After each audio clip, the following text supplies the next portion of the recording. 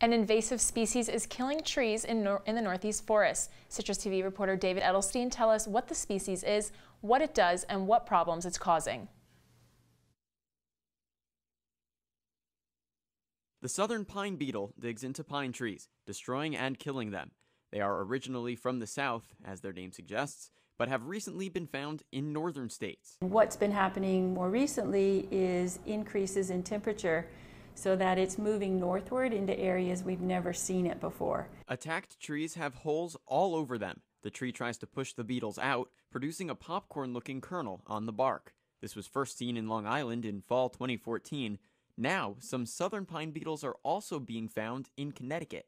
The northern areas are probably not used to something like that being in the ecosystem, so I would imagine it could possibly have some detrimental effects. So if it kills trees, it's going to hit us in the pocketbook economically, it's going to hit us ecologically too.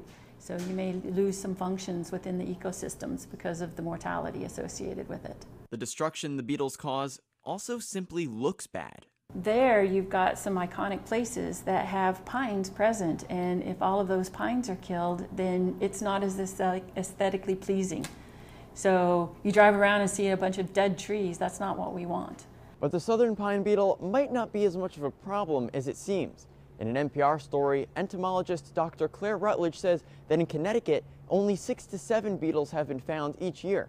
Meanwhile, 2,000 are needed to attack just one tree. But warmer winters allow current beetles to attract more. An NPR story says temperatures would have to drop below 7 degrees to kill off the beetles. But no need to worry much in central New York. In this area, there's not a lot of pine trees. But even those can eventually be attacked. Furke added that scientists are monitoring the beetles' activity. David Edelstein, Citrus TV News.